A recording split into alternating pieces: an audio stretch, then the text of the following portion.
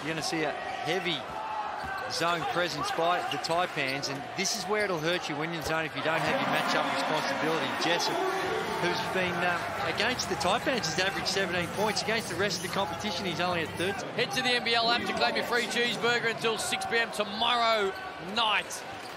All in New South Wales. As at the other end, to rub a little salt into the wound, Justinian Jessup is able to get one to go. Still waiting. Ding, ding. Top of the key, Jessup. Gazy wants to try and get the young man going. Well, he has to. He's got, tonight, a couple of 3 balls. Now the pull-up from the 15-footer. For those who have watched him and for the Tall Blacks and even NZNBL, there's Jessup again. I love when he's aggressive. Justinian Jessup, that's what he's got to do. That game against Melbourne United came out, had 9 points early. He's showing enough that he's worthy of a spot in this league, for sure. Jessup, now he's going Andrew Gaze. Does that make you happy? Well, it does, and I'm sure it's going to make Brian Goorjian and the Illawarra Hawks happy. Because you're not going to have Isaac White bring the ball up. So they need a point guard when Tyler Harvey's played 16 minutes in this half. As Jessup, well, this is what we asked for. Doing a better job of dealing with this type of penetration.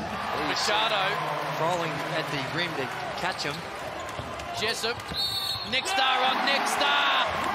And Jessup wins that battle. Top of the show, who's going to be that most improved player? It is a lot closer race. They trailed by 5 at the half. The lead is 8. This is just great signs for the Illawarra Hawks and the fans.